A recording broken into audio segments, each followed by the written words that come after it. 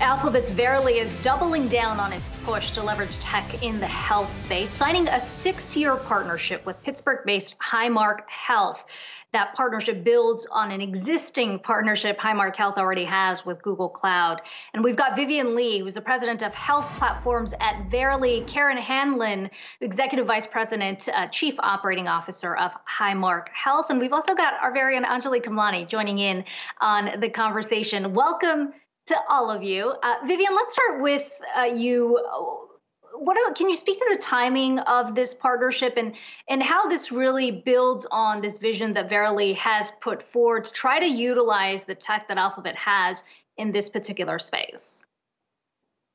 Sure. This is a very important 6-year partnership with Highmark, which is an integrated health system that really has a bold vision for creating a personalized health experience, engaging their members, using technology to ensure that it's a really personalized experience, as well as using the technology to engage clinicians and physicians in their practice so that they can work together, partner effectively with their patients in order to ensure the best health outcomes and at the lowest cost of care.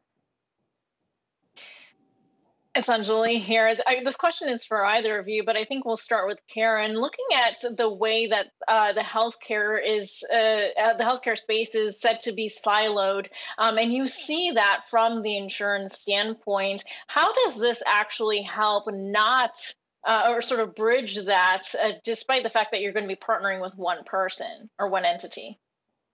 Yeah, it's a great question. I think for Highmark, we are in both the payer business as well as the provider business. And so we're able to bring a unique perspective that maybe not other health systems are able to. In this particular case, our solutions are focused on not only the patient, but also the clinician, and bringing the entire personalized care plan for any individual to both the patient and the clinician in the simplest, most seamless way possible for them so that they engage. And I think, our objective in doing so is to break down maybe what some of those barriers have been in the past and make sure that we improve adoption through the deep engagement of the individual and their clinician in partnership.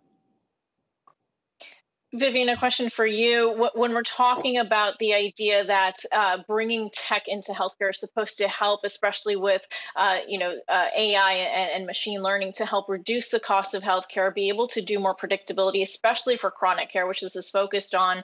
I wonder about the bringing down the cost part, because in order to do this, you do have to implement, especially if you're planning to grow this program on a larger scale. How does that balance out and actually bring savings?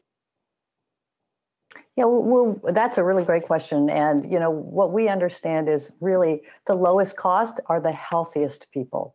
So if we're talking about working with individuals with diabetes or with heart failure or chronic lung diseases, for example, we want to be able to connect those patients with useful insights about their own health and connect them with their doctors and their nurses and their care teams to make sure that the right thing is the easy thing, that they're able to fill their prescriptions, that they're able to manage their diets, whatever is necessary in order to keep them healthy. And the healthier they are, we know the lower the cost of their care, the less they're going to need high intensive care.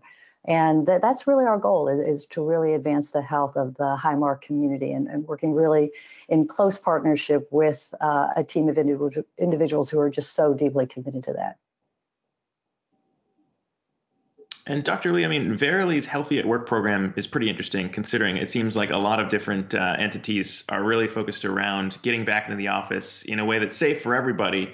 I wonder how many questions are raised, though, when you're kind of building out a platform like that in terms of privacy concerns when it comes to employees wondering whether or not their test results are going to be out there. What kind of issues or maybe solutions does Verily run into in that space?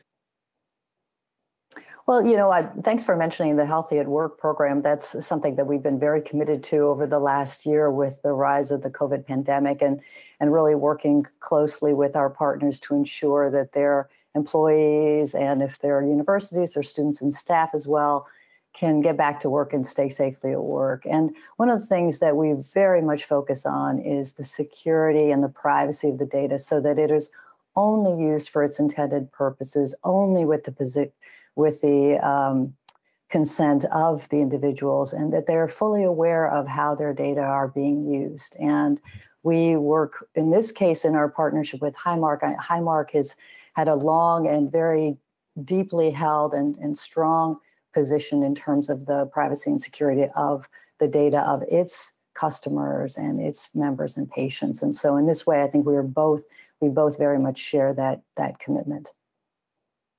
I also wonder about the partnerships and growing that when you're looking to the idea of getting to the most in need. Recently in this country, we've talked a lot about minority communities, but also tribal nations. How do you plan to get to those, knowing that they're really the highest cost patients, but the most in need, balancing that out with being able to roll out a platform like this and find a partner for that? Well, Verily, everything that we do is really in partnership with others. And this partnership with Highmark is really one of the most important for us. And it reflects the way in which we think about how we build our platforms and how we ensure that what we're building meets the needs of all of the communities that we aim to serve. And in that way, it's absolutely critical for us to have partnerships, which we have established across the country and across a wide range of communities. And Highmark serves that wide range of communities as well. And so going forward in the next 6 years, we're really looking forward to working very closely with them, because the experience that we're really trying to build is one that is deeply personal, that is customized and personalized, both in terms of the biology of an individual, for example, continuous glucose monitors for people with diabetes, understanding what those individual blood sugar patterns are for people depending on their diet and exercise.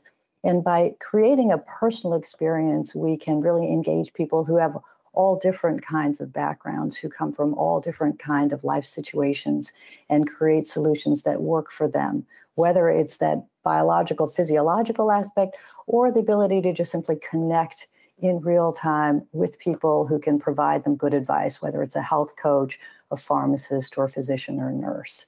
And working closely with communities to ensure that we build products that can do all of that is absolutely essential for our future, and in this partnership with Highmark too. I'm glad you brought up the example of diabetes, because my question for Karen is, we know that the pandemic has really brought to light the need for more telehealth, the need for more remote monitoring, and all of these are slowly making their way into the provider space. What have you thought about at Highmark in terms of coverage of this, and just sort of the expansion of services, but still focusing on the idea that controlling costs is a central key? Yeah, core to the living health model of care that we're aiming to achieve is accessibility of healthcare.